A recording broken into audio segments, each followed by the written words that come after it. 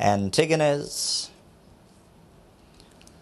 1400 meters sent on their way.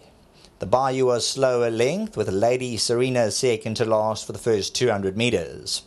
On the inside, Congo Compact, fleet-footed out the gate by a half, Antigonus at the quarters second.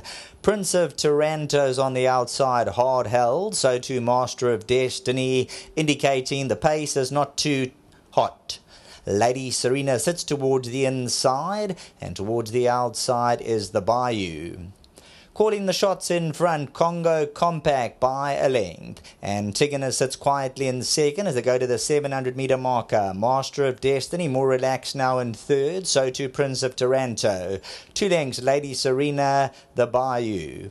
About to be homeward bound, 600 to go, Congo Compact, been there throughout.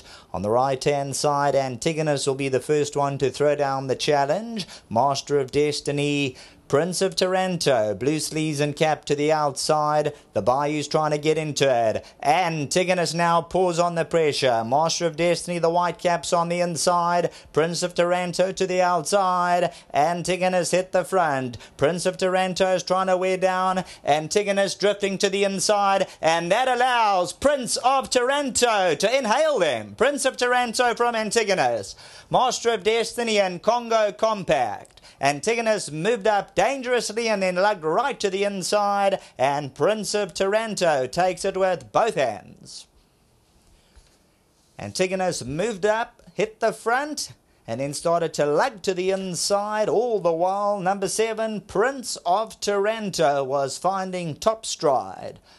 For the Revolves, Butchers, Main Guards, Nirax, Riverlands, Clifton Stud Brett, Tony Riverland. Serena Mudley picked up the ride. Master of Destiny third, Congo Compact, the Bayou. Well, when Antigonus hit the front, looked like this individual, the son of Crusade, would skate away. Prince of Taranto was charging on the grandstand side, and now you'll see Antigonus wants to lug to the inside. Prince of Taranto's in full cry. Antigonus drifting right to the inside. Prince of Taranto also seems to drift away from the outside rail, but he comes home best of all.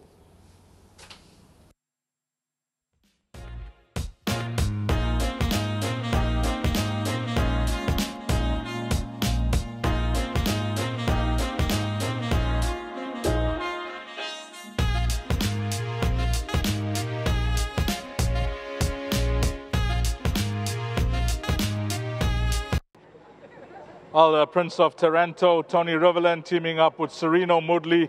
Well done to Clifton Stud, the breeders. Congratulations, guys, up at Clifton, son of Crusade. That's Peter and Jenny. And, of course, to all the owners here, Revell, Butcher, Main Guard, Nirac, Riverland and Riverland. I see the Riverland's involved with this horse, now notching up his 3rd career win. And I love the groom's name. Really love it. Chikalele. Hey, Chikalele. Hey, my man.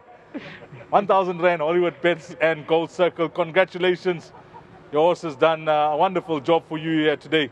Yeah. Chikalele. Thank you. Congratulations. Thank you. Okay, let's get Tony in. Tony, firstly, thanks for the comments. We had a brief chat, and you did have a slight scare this morning, but you decided all's well. I'm going to run the horse because on ability, you thought, against this type of field, he'll hold his own. Deez, I was so confident when all these horses were scratched. Not that there were that many of the fancied horses scratched. I thought he's definitely the best horse in this field. He's much stronger. Short. Last time he found interference in running. The time before it didn't go his way. But he's not an easy horse to ride. And but once the field cut up, I knew he'd be in the right place. I opted actually early in the week to take the blinkers off because he'd only run at Scottsville once, and it was his only bad run of his life. Anton rode him and said he didn't know where he was. He was just all over the place. And last time he raced slightly with the blinkers on. I thought he doesn't need them. He knows what's going on. But he gave me a bit of a scare the last 2 days. He's left a bit of food, been very flat, and abnormally low temperature this morning. And I must say, you think the horse is going to win, and then you have these curved balls they throw you. But I must say he perked up on the way to the start, and that made me happy. And he's been a nice horse for us, I must say. Well done to Clifton Stud. It's great that I could give Robert Maingard a winner as well, an old friend of mine, Michelle, of course. and Patrick, my cousin, and yeah, it's great to have a winner, so I'm pleased. Well done, Tony. Great job with this horse. Anything else left? You got, I think, Cupid's left? Yeah, we got Cupid's Song on the next. He's working really well, Dees. He sometimes flatters to deceive. Sean's pretty confident. We'll see. Thanks a lot for that, Thank Tony. you. All the best. So, great ride. It was a small field. Sometimes it's things can go not as planned. But you found yourself towards the back of the field and making up the ground. Yes, definitely. These, is that type of horse that only enjoys one running style, and that's it. You have to drop him in and he accelerates later on. And look, I'm just glad today. I thought he was the right horse in the race back on the poly. When I won on him, he was on the poly track. So I found Mr. Rivelin as soon as I saw Manga get off, and I said, please could I ride the horse again? And I must thank Mr. Rivelin for that. I'm truly grateful for the opportunity. To all the owners that are here today, massive thanks to them. The top weight who had the claim 2.5, Rachel rode a clever race when she skipped, and she seemed to skip at the right time, but her horse started wobbling around.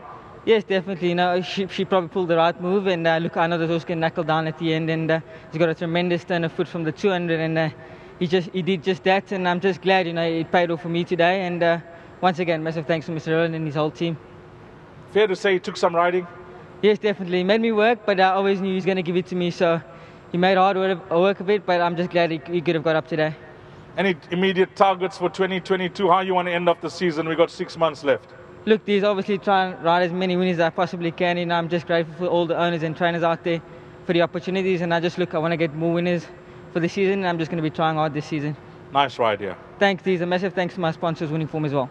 Okay, who's going to represent the guys? Okay, we got Tony's cousin coming through, and well played, well done. The horse has done you proud again. Again, thanks, Dees. Yes, he's a little.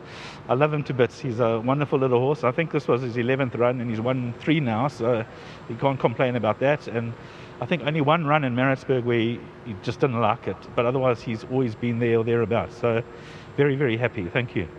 Other horses in training, how's the luck there? Not too bad. I've just got 3 with Tony. Victory Twist, who ran 3rd last week and won in December, so I'm on a bit of a run at the moment. He's in good form, that horse. Yes, he's also a good little horse. Well, not little, he's got a big horse, but he can run. Sure. And then I've got a baby still in, just a 2-year-old, so still coming through. But just want to say thanks to Tony and Terry and Bo and the whole team at Greyville Racing, to my fellow owners. Thank you very much for letting me take a share in this horse. It's going well so far, so can't complain. And Serena had a really nice race, and this is 2 out of the 3 wins have been with him. So, sure. So I think he gets on well with him. And then we never know where from here. I mean, he's still young, and I think he can still win a couple more for us. So it's really exciting. Well, all the best to yourself and the rest of the guys, and all the best for 2022 as well. Thank you, Dees. Thanks, and same to everybody else. Well played to all the winning connections you have. Number 7, Prince of Taranto. That's won race number 4.